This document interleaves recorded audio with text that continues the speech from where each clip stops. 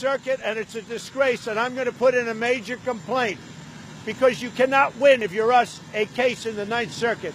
And I think it's a disgrace when people file, every case gets filed in the Ninth Circuit because they know that's not law, that's not what this country stands for. Every case that gets filed in the Ninth Circuit, we get beaten, and then we end up having to go to the Supreme Court, like the travel ban, and we won. The Ninth Circuit, we're going to have to look at that because every case, no matter where it is, they file it practically. I mean practically, for all intents and purposes. They file it in what's called the Ninth Circuit.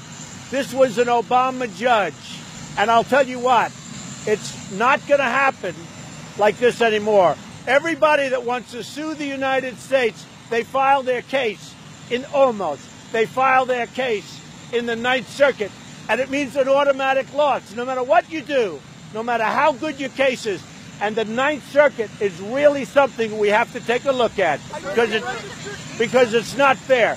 People should not be allowed to immediately run to this very friendly circuit and file their case. And you people know better than anybody what's happening. It's a disgrace. In my opinion, it's a disgrace what happens with the Ninth Circuit. We will win that case in the Supreme Court of the